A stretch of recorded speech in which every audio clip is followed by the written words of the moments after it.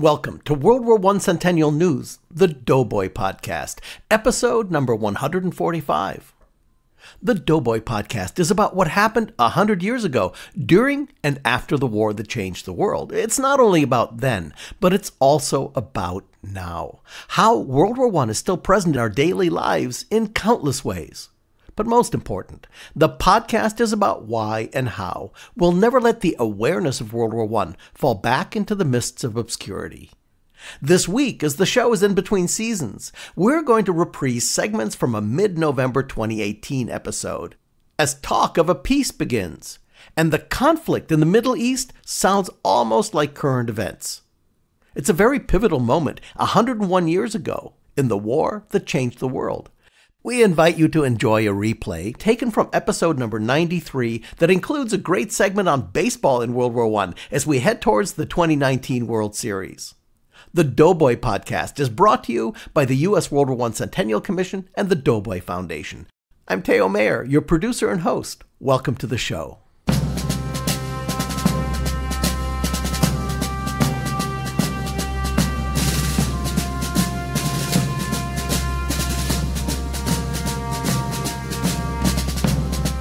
We're going to jump into our Centennial time machine and go back 100 years this week, where for the first time since the United States entered the war in 1917, there is open talk of peace. Not a peace treaty, which remains a long way off, but an armistice, which would end hostilities under certain terms until a final peace can be devised for the war that changed the world.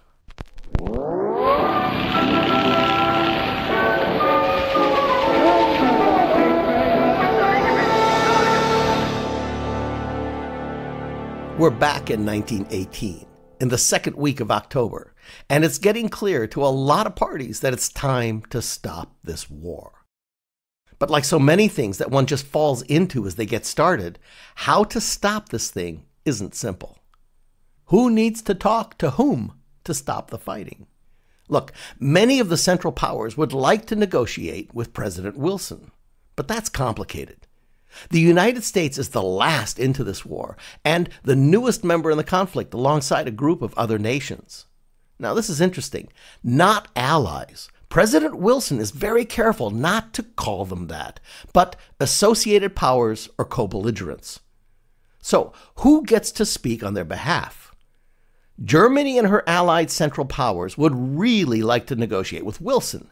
They figure that he's probably the most fair-minded of the opponents, not having directly destroyed his lands or directly threatened his civilians, and besides, he put out those 14 points. Side note, see episode 54 and 55 for details. But the leaders of France and of Britain and Italy and Belgium and other nations are definitely not ready to let Wilson speak for them. And they might even worry a little that the enemy could convince him to pull the United States out of the war too soon. Then there's the problem of the Central Powers themselves. All of them realize that the war is lost, but some are more desperate to end the fighting than others. The Ottoman Empire, Austria-Hungary, and the Bulgarians are all more or less just over it. Germany, on the other hand, is still willing and capable of fighting for a while, and probably has the most to lose in making peace. That's a problem back home, too. Peace talk is actually kind of dangerous. The administration can't hide armistice discussions, but they need to keep everybody in a quote-unquote war mood, determined to fight on as long as necessary in order to completely defeat the enemy. That concern is reflected in the headlines of the New York Times. Dateline, October 7, 1918. Headline, Germany sends an appeal for peace. Allied capitals and people cold to it. Quick rejection is expected. And the story reads, all signs in Washington tonight to rejection by President Wilson of the latest peace notes from Germany, Austria, and Turkey. There is not a shred of evidence that the new proposal comes in any form that can be regarded as acceptable by the American government. Wilson doesn't immediately reject the peace notes. Instead, he confers with the leaders of France and Great Britain in order to discuss a possible response. Meanwhile, the U.S. government, and particularly The Treasury Secretary, William McAdoo, fret that all this talk about peace is going to dampen interest in the latest Liberty Bond drive. That could be expensive. The next day, in the official bulletin, the government's daily war gazette. Dateline, Wednesday, October 9. Headline, No armistice while Teuton armies occupy invaded territories, President Wilson tells Berlin. Robert Lansing, the Secretary of State, officially replies to an inquiry for an armistice. We've shortened it. Sir, I have the honor to acknowledge on behalf of the President your note of October 6. Before making a reply to the request of the Imperial German government, and in order that the reply shall be as candid and straightforward as the momentous interest involved requires, does the Imperial Chancellor mean that the Imperial German government accepts the terms laid down by the President in his address to the Congress of the United States on the 8th of January latest? The President feels bound to say that with regard to the suggestion of an armistice, that he would not feel at liberty to propose a cessation of arms to the governments with which the government of the United States is associated against the Central Powers, so long as the armies of those powers are upon their soil.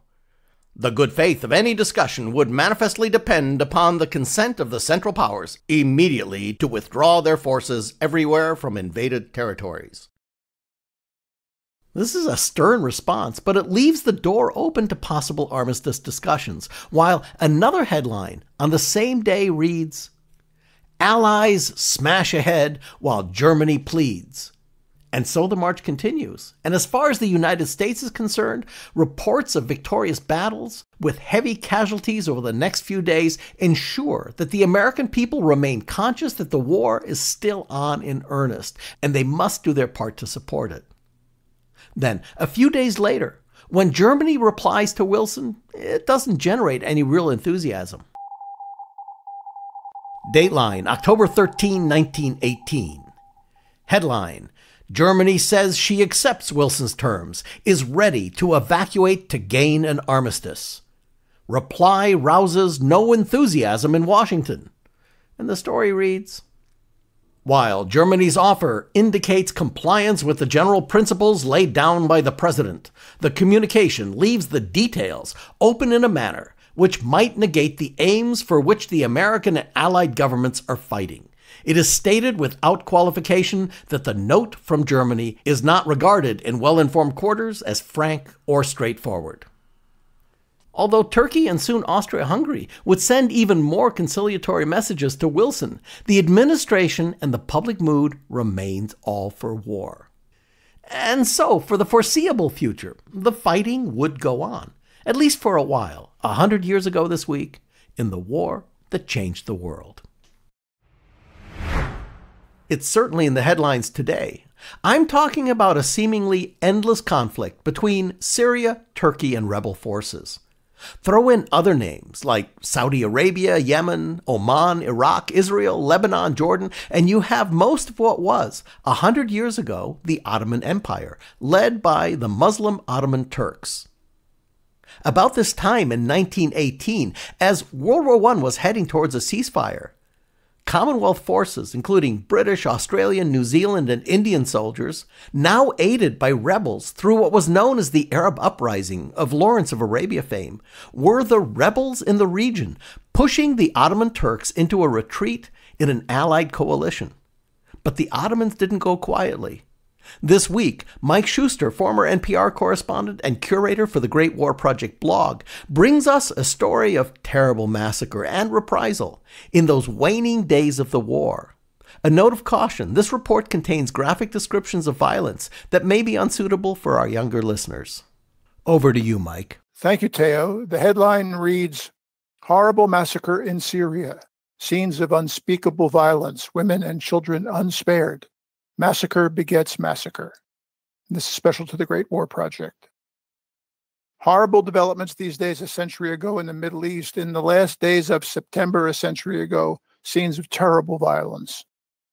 The British General Edmund Allenby is leading his cavalry forces out of Palestine across the Golan Heights into Syria. Turkish and German forces murdered several hundred Arab women and children, according to historian Martin Gilbert, in an act of cruel defiance for the successful harassment by the forces of the Arab revolt. On the following day, reports Gilbert, September 28th at Dera in central Syria, where thousands of Bedouin had joined the Arab forces, wounded Turkish soldiers and prisoners were murdered as a reprisal, arousing violent anti-Arab feeling. Indian troops fighting under the British entered the town while the massacres were taking place. According to historian Gilbert, Arabs murdered in cold blood every Turk they came across. That was the brief note in the 4th Cavalry Division's summary of events. Slowly, the real details of the massacre emerge. The scenes are from the village of Tafas. British soldiers reach the village and discover the violence still fresh. Everywhere were bodies, reports historian Scott Anderson, many hideously mutilated, girls and women obviously raped before being killed. Among the British soldiers who arrive in Tafas is the British officer and leader of the Arab revolt, T.E. Lawrence. In particular, reported Lawrence, he was to remember the sight of a naked pregnant woman. The details are too gruesome and horrible to report. Not surprisingly, Arab leaders who come from Tafas are with the British and are shocked by the scenes of horror. One, the headman from Tafas, at the sight of his ruined village, gave a horrible cry, reports Lawrence, wrapped his headcloth about his face, put spurs to his horse, and galloped at full speed into the midst of the retiring Turkish column, and fell, himself and his mare, riddled with machine gun bullets among their lance points. Lawrence instructs his lieutenants to take no prisoners. The best of you brings me the most Turkish dead. Massacre begets massacre, and it's not clear where the cycles of killing will stop. What ensued over that long day of September 27th, reports historian Anderson, was a merciless and one-sided slaughter. Quite quickly, the attacking Arabs separated the fleeing Turkish column of 2,000 into 3 isolated sections, then set to annihilating them one by one. Any Turkish or German who fell out wounded or tried to surrender was swiftly cut down. Soon the pursuing Arabs were joined by villagers along the way, eager to strike against their oppressors of the past 4 years, writes Lawrence just days after the massacres. Then we turned our machine gun on the prisoners that were taken and made an end of them. That's the news from the Great War Project a century ago. Mike Shuster is the curator for the Great War Project blog. The link to his post is in the podcast notes. This week, for America Emerges, Military Stories from World War I, Dr. Edward Lengel brings us a detailed and graphic account of the actions that earned Sergeant Alvin York the Medal of Honor in 1918. If you've not heard the story before, Ed's recounting is particularly engaging, providing a lot of nuance that I personally hadn't heard before. Again, a note of caution that this story contains descriptions of graphic violence that may be unsuitable for younger listeners. 100 years ago, on October 8, 1918, Corporal Alvin C. York stood with a group of doughboys from the 82nd All-American Division, guarding a group of German prisoners they had just captured in the Argonne Forest. None of them realized that an enemy machine gun nest held them under observation from a nearby ridge, or that the German gunners were so trigger-happy that they had no compunctions about shooting down their own men. In the moments that followed, York performed deeds that led others to call him a hero. He just saw it as duty. The machine gun opened fire, sending out a stream of bullets that tore into American soldiers and German prisoners alike. York's closest friend, with whom he had spent long hours studying the Bible, collapsed before his eyes in a mass of blood and rags, his uniform torn nearly off his body. Several other soldiers fell and everyone hit the ground. York took cover, then let his instinct guide him about what to do next. He was a woodsman from beautiful, remote Fentress County, Tennessee. His people loved storytelling, good food, fellowship, and music. They were strong in their faith, but they also understood violence. Nothing could intimidate them or York. Dashing from cover to cover, York worked uphill until he could look down on the German machine gun nest. Gun pits filled with riflemen surrounded it, and the enemy infantry remained unaware of the single American soldier who had gained their flank. Unslinging his rifle, York took aim and fired at the Germans one at a time. Each bullet found its mark in a head or neck, and the soldiers slumped dead in their pits, one at a time. By the time the Germans located their tormentor, it was already too late. He just kept picking them off. York killed and killed and killed again until there were near 20 dead Germans. The machine gun barrel drooped down to the ground, and the hillside fell silent. As York paused and began heading back for the clearing, a group of Germans debouched from a nearby trench and charged him with fixed bayonets. A later story went that York picked the Germans off like turkeys, back to front, as they obligingly ran toward him in single file. But at the time, York didn't think much about it. He just dropped his rifle, pulled out his .45 pistol, and killed, and killed. Other Americans fired at the Germans too and helped to break up the attack. The German platoon leader fell in front of York, a bullet in his gut, shrieking in agony. York wasn't near done, but Lieutenant Vollmer, the senior German officer, couldn't take any more. Taking his life in his own hands to save those of his men, Vollmer stood up and approached York. He was lucky the American didn't turn around and shoot him between the eyes. But though York pointed his pistol at the lieutenant's head, he kept his finger still on the trigger. "If you don't shoot anymore," Vollmer begged in thickly accented English, "I will make them give up." York didn't drop his gun. His staring eyes held all the hard-bitten toughness and cruelty of the Scots-Irish guerrilla fighters of the Tennessee hills.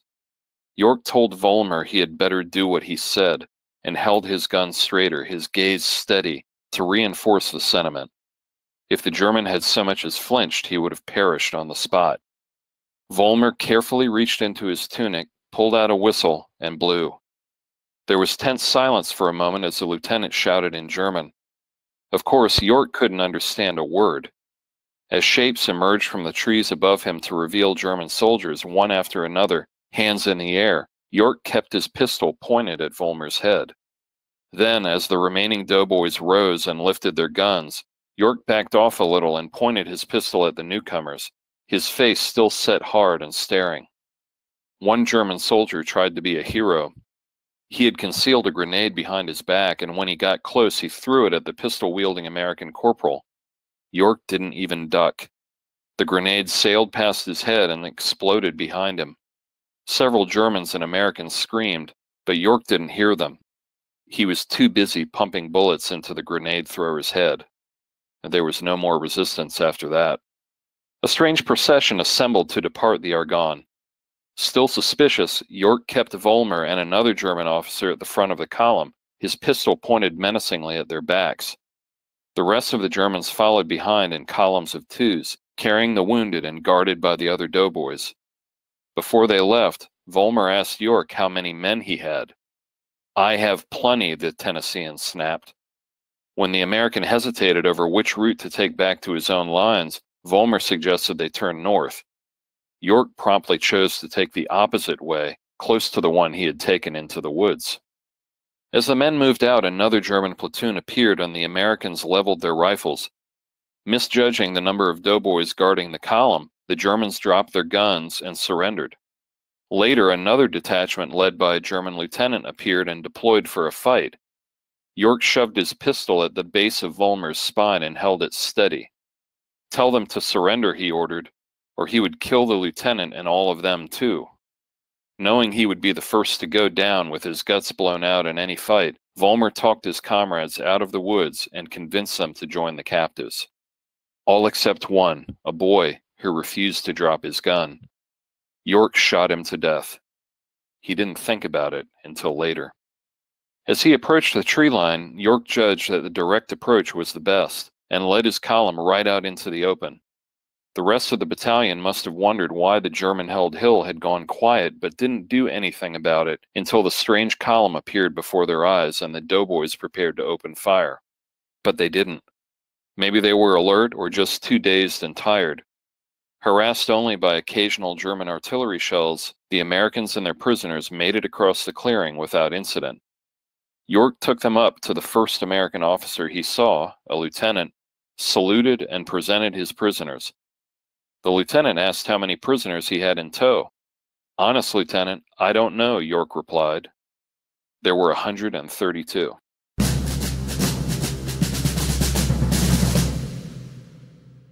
Dr. Edward Lengel is an American military historian and our segment host for America Emerges, Military Stories from World War I. We put links in the podcast notes for Ed's posts and his author's website.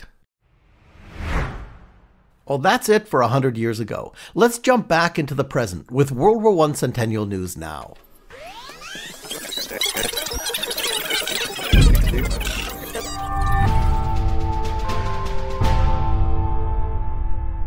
This part of the podcast focuses on now and how World War I is being remembered, discussed, taught, learned, and commemorated today. This week, for our Remembering Veterans segment, I want to introduce you to a longtime friend and volunteer of the U.S. World War I Centennial Commission, Dr. Virginia Dilkes, a member of the advisory board for the Georgia World War I Centennial Commission and co-editor of a book about her father's service in World War I called Remembering World War I, An Engineer's Diary of the War. Charles Edward Dilkes' story has been turned into a stage production called A Year in the Trenches, written by playwright James Reyna. Virginia, you've been listening in as we produce the podcast since its genesis as a coordinating conference for all the commissioners and volunteers way back. So it's really great to finally have you on the show. Welcome to the podcast. Well, thank you very much for this opportunity. Virginia, your father was an engineer who kept a daily diary during his service in France. Tell us about that. Yes, he kept his daily diary from August 6, 1917, which was the day that he left the shores of the United States to fight the war in Europe, until April 19th of 1919, which is the day while serving in the Army of Occupation in Germany, he was granted a pass to Paris to visit with his sister, which would be my Aunt Marie Louise.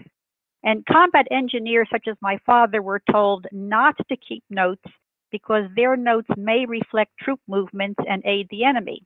However, he knew history was being made and he was a part of this historic event. So bearing in mind this responsibility, he would bury his notes in the soil of France before going into battle.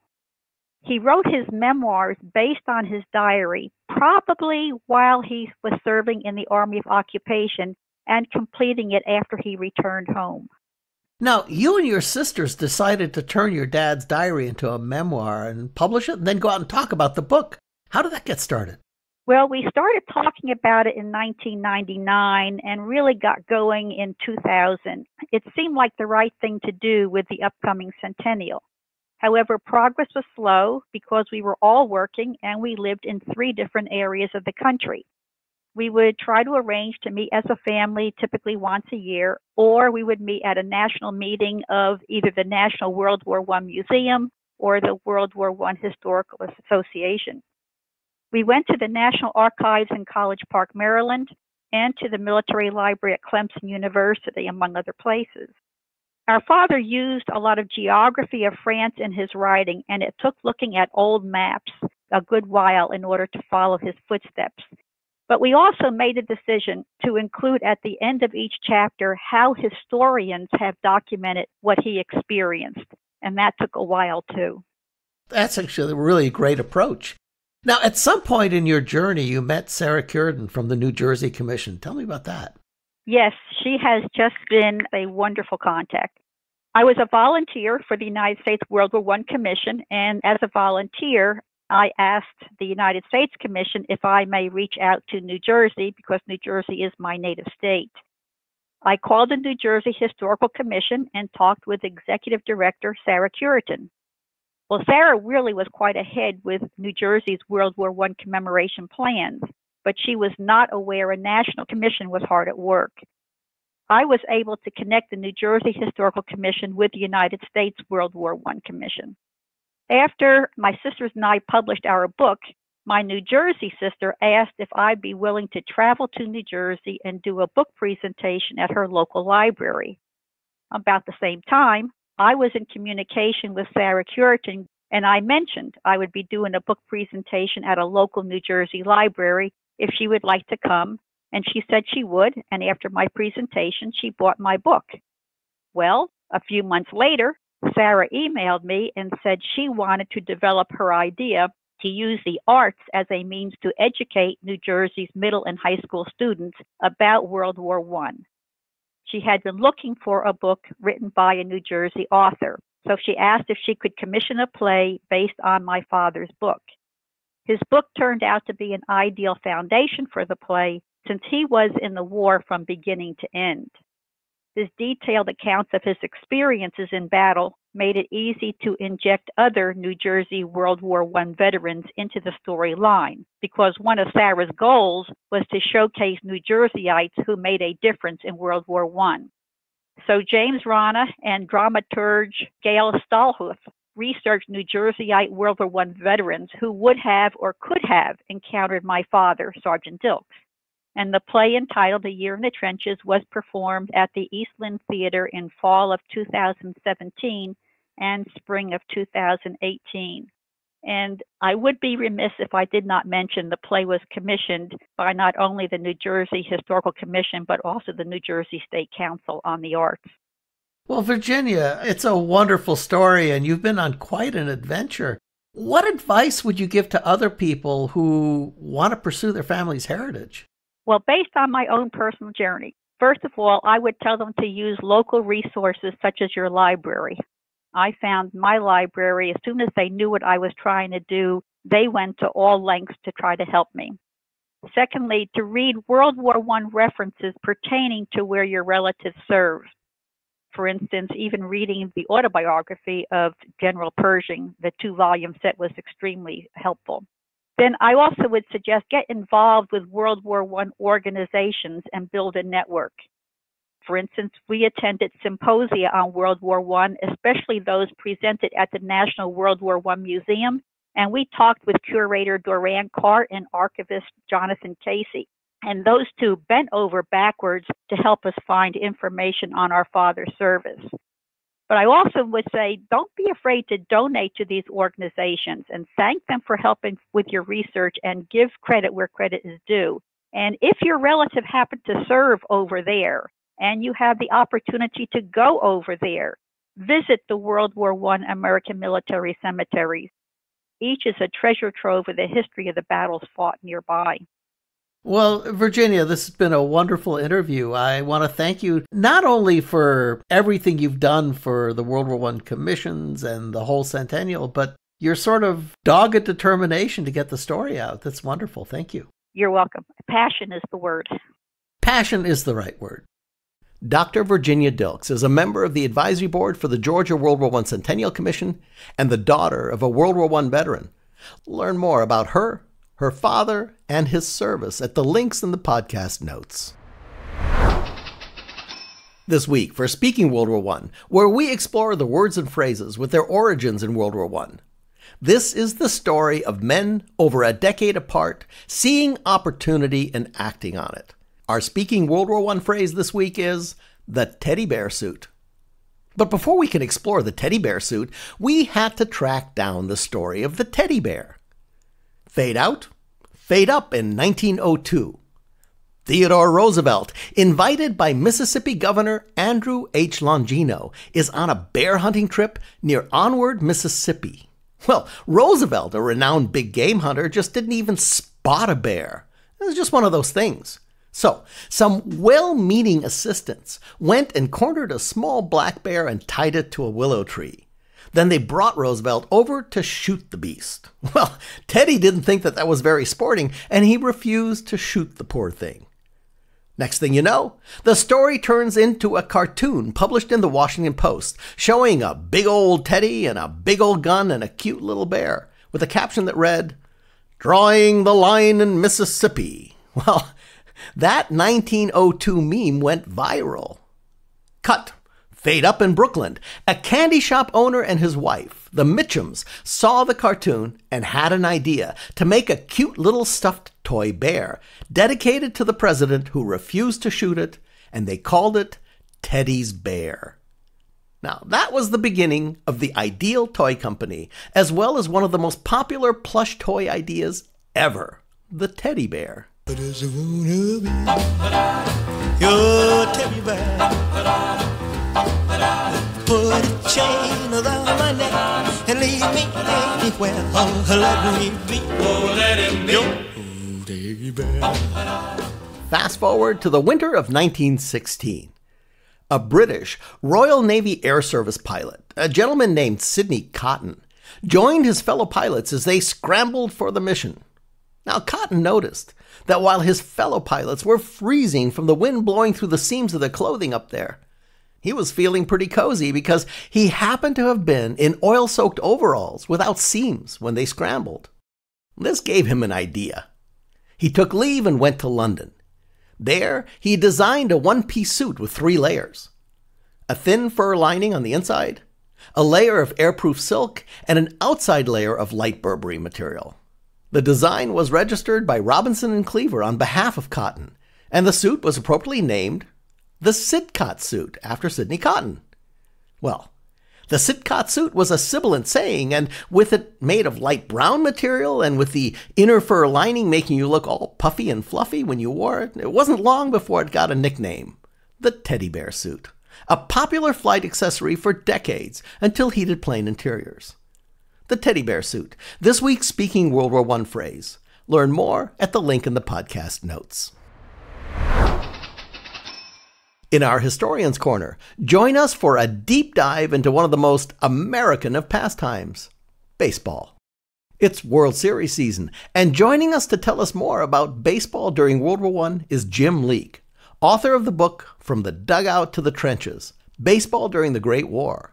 Jim, welcome. Thanks for having me. So, Jim, when you look at the newspaper Stars and Stripes from 1918 or anywhere in that era, every single issue talks about baseball. How popular was the sport in the 1910s, and what's different about the game then than it is today? Well, back then it really was the national pastime. When America entered the war in 1917, there were the 2 major leagues, of course, and there were 22 minor leagues. So it was a very healthy game. For the second round 1918 military draft, unlike the film actors, baseball players were dropped from the draft exemption list. And that caused the series to be played really early in September. Can you tell us about that series? The regular season ended on Labor Day, and the World Series started right after that. And it was the very famous 1918 Chicago Cubs-Boston Red Sox series. The big thing that came out of that series came in Game 1, which was September 5th in Chicago, though it was at Comiskey Park, rather the smaller Cubs stadium. And the star of the day, if not the game, was a young third baseman for the Sox named Fred Thomas, who actually was in the Navy and was on leave from Great Lakes to play in the game.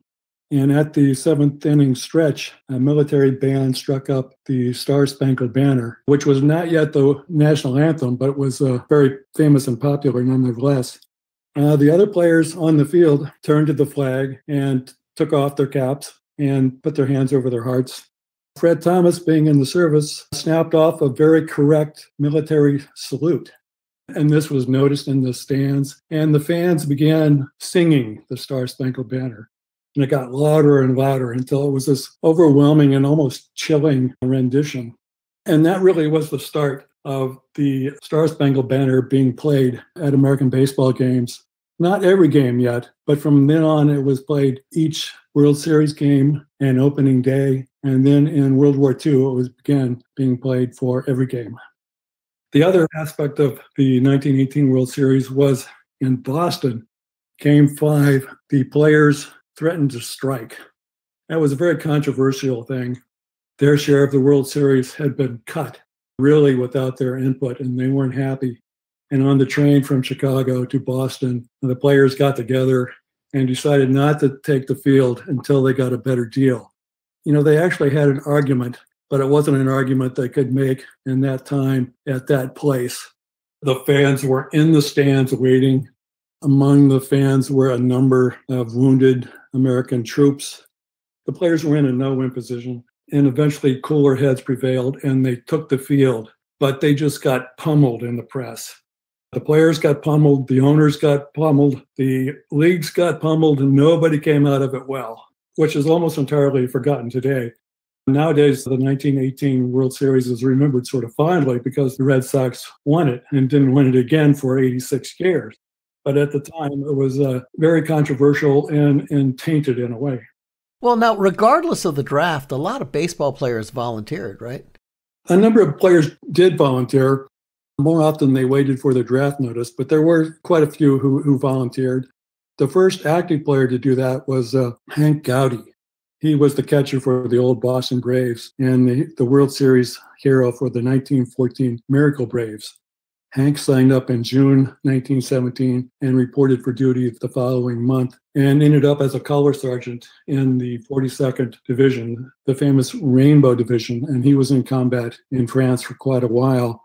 There were a number of former major leaguers who signed up as well, and a large percentage of those seemed to end up in officers' training. Many of them went overseas as well. My favorite was a pitcher named Edward Doc Lafitte, who had played for the Tigers and the Brooklyn Tip-Tops in the Federal League. And Doc was a dentist.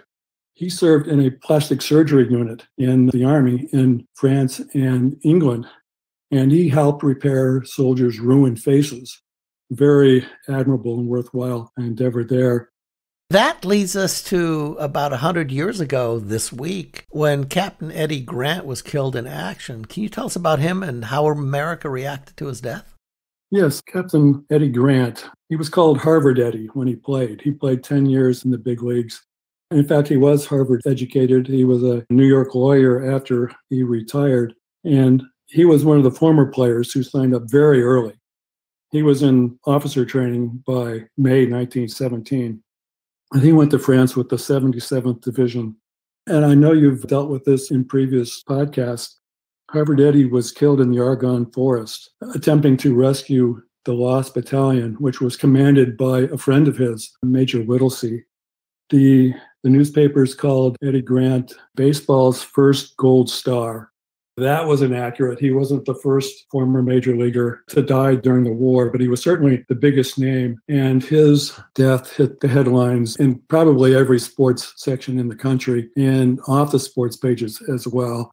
An acquaintance of mine, the umpire Perry Barber, not long ago tweeted out, "Eddie Grant lives." And I've used that myself since, hashtag Eddie Grant lives, because I think it's true.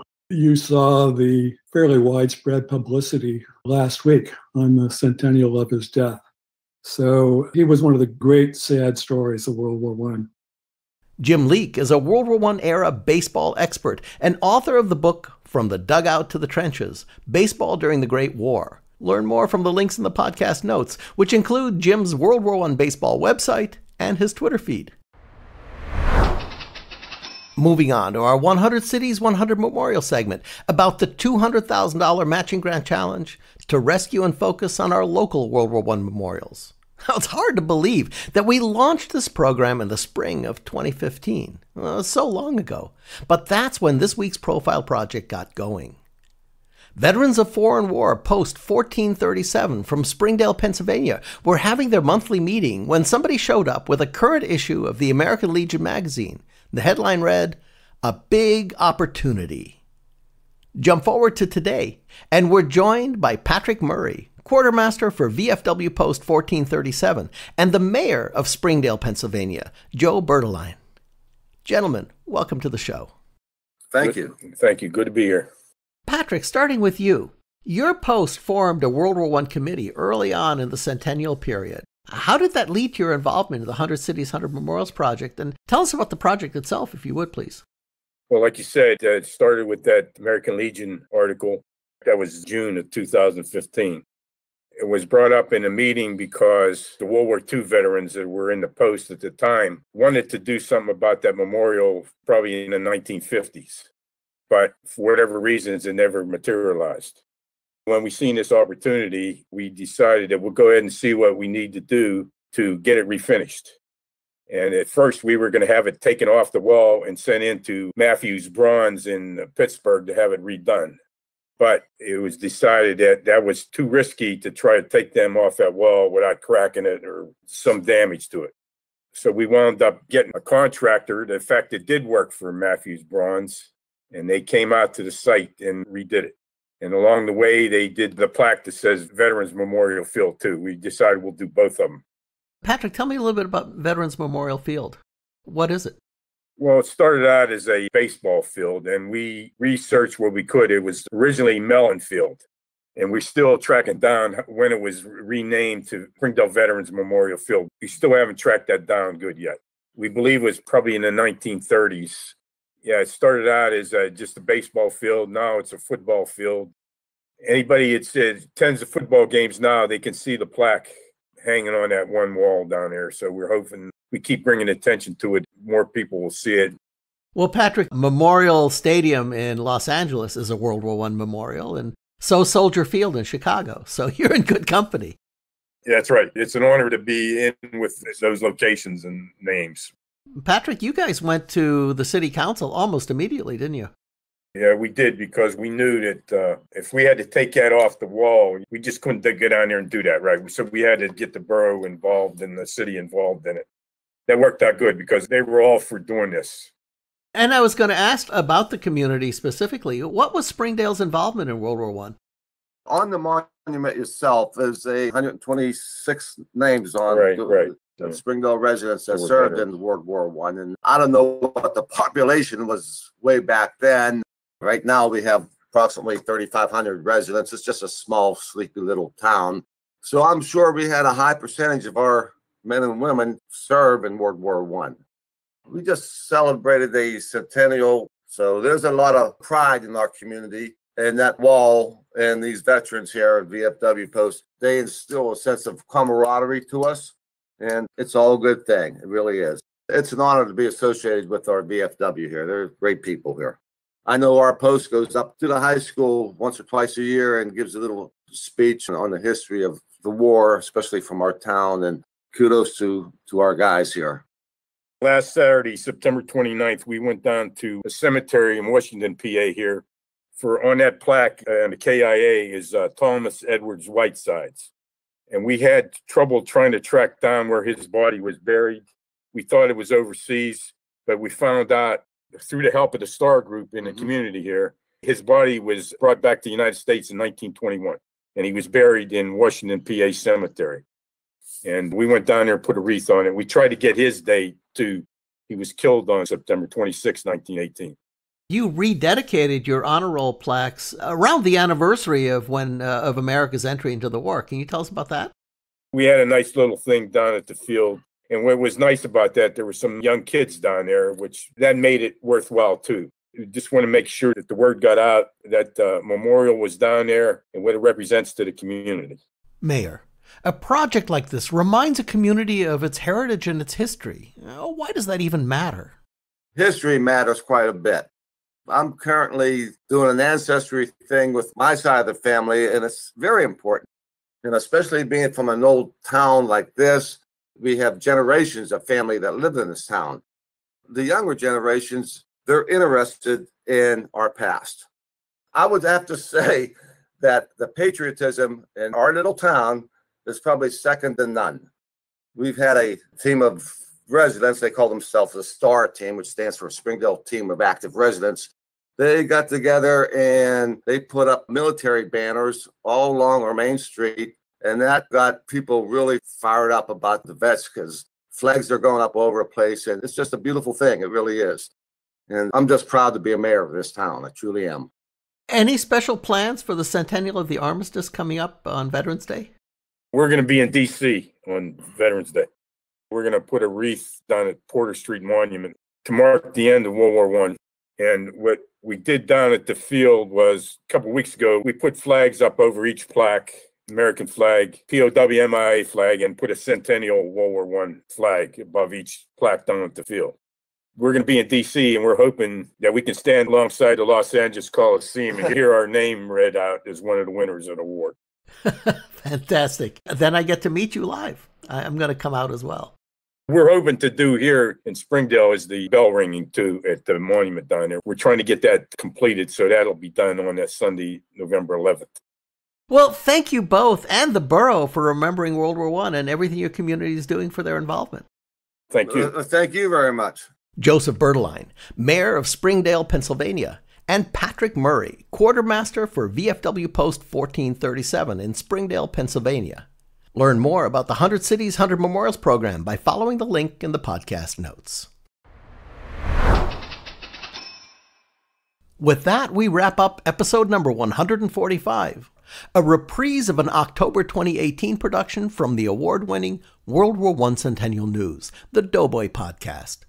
We want to thank all contributors, talented crew, and supporters who made today's episode possible, including Mike Shuster, curator for the Great War Project blog, Ed Lengel, military historian and author, Dr. Virginia Dilkes, citizen historian and researcher, baseball historian and author Jim Leeke, Joseph Bertoline and Patrick Murray from Springdale, Pennsylvania. Many thanks to Katherine Akey, World War I photography specialist and line producer for the podcast. Mac Nelson and Tim Crow, our interview editing team. To J.L. Michaud for his research, to Rachel Hurt, our fall intern. And I'm Theo Mayer, your producer and host.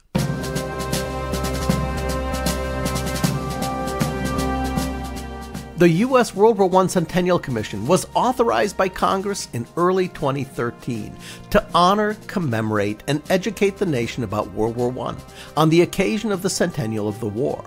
For over a half a decade, the Commission, commissioners, staff, and our many associates and supporters have labored to inspire a national conversation and awareness about World War I. We've brought the lessons of 100 years ago to today's educators, their classrooms, and to the public. We've helped to restore World War I memorials in communities of all sizes across the country. Now, as the Commission's charter to honor, educate, and commemorate the centennial of World War I has been successfully accomplished, the full focus of the Commission is turning to its capstone mission to build the National World War I Memorial in Washington, D.C. We want to thank the Commission's founding sponsor, the Pritzker Military Museum and Library, as well as the major contribution of the Starr Foundation. Thanks to our podcast sponsors, the U.S. World War I Centennial Commission and the Doughboy Foundation. The podcast and a full transcript of the show can be found on our website at www.1cc.org/CN. You'll find World War I Centennial News, the Doughboy Podcast, in all the places that you get your podcasts, including iTunes, Google Play, iHeartRadio, TuneIn, Spotify, or Radio On Demand, even on YouTube, asking Siri, or using your smart speaker by saying, play WW1 Centennial News Podcast. The Commission's Twitter and Instagram handles are both at WW1CC, and we're on Facebook at WW1 Centennial.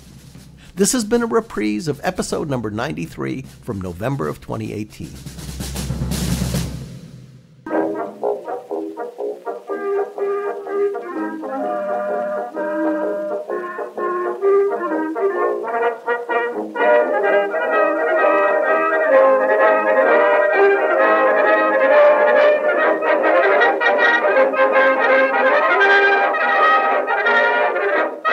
Thank you for listening. So long.